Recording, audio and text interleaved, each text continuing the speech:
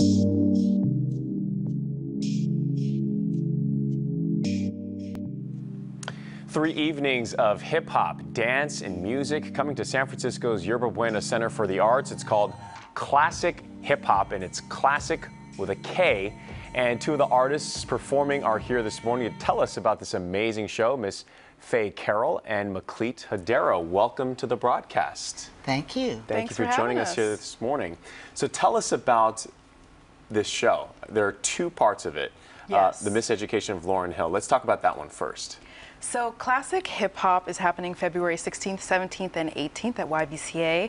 And it is two shows. The first is Amy O'Neill's Opposing Forces, and that begins the night. And then the second show is a tribute to the Miseducation of Lauryn Hill, and that's presented both by YBCA and ClasSick Hip Hop, as well as by Undercover Presents.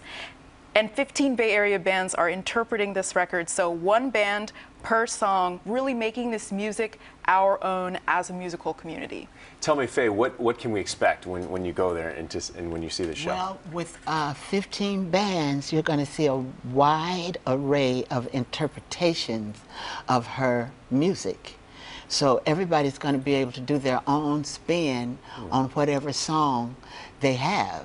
So people can come expecting to see different size bands, different array of creativity that's based on the Miseducation of Lauryn Hill. And Meklit, we're taking a look at some of the video of some of the performers for the Miseducation of Lauryn Hill. Why did you choose this album? Because you had a choice. Yes. She's a fascinating songwriter and performer, but why her?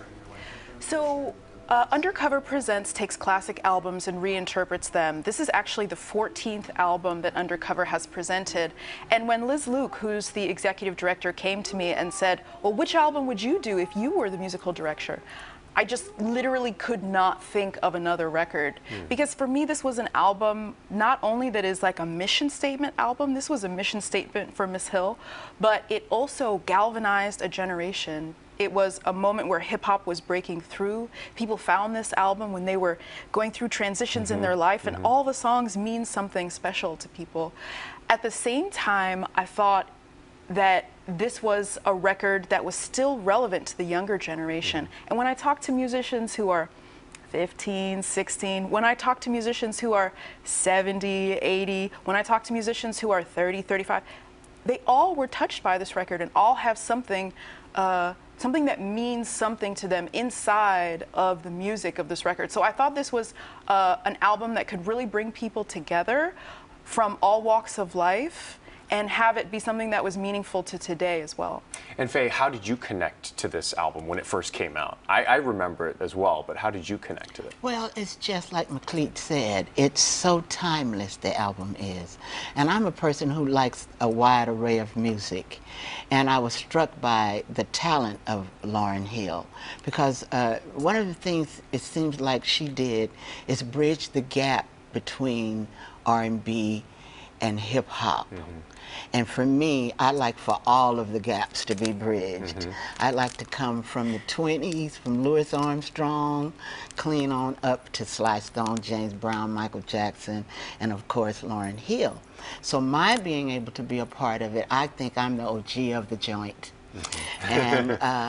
And I like the feeling of not being polarized.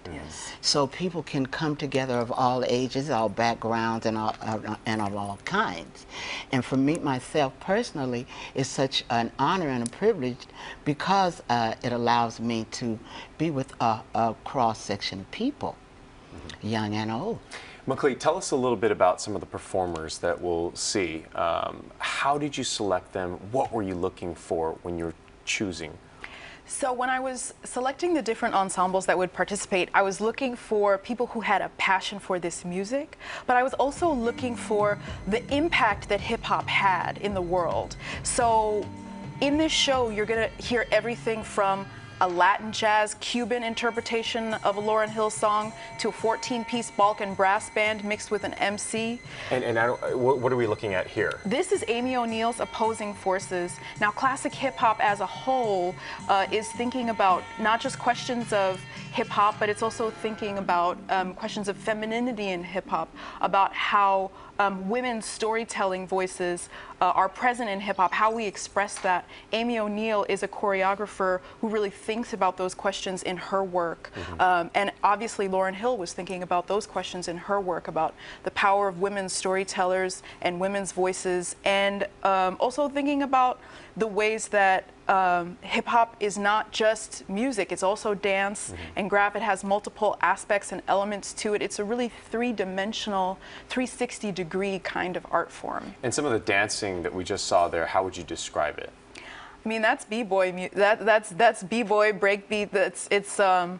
Is it breakdancing or no? Yeah. Okay. Yeah. It's breakdancing. And Amy O'Neill is somebody who's actually based in Seattle. But this piece itself was commissioned by Yerba Buena Center for the Arts. So this is a homecoming for this piece as well.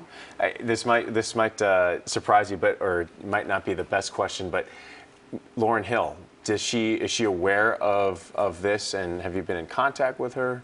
Oh yeah, we reached out to her management at the very, very beginning of this process. For me as the musical director, it was very important that she knew that this was going on, and I wrote a very heartfelt letter, and we invited her to come and perform.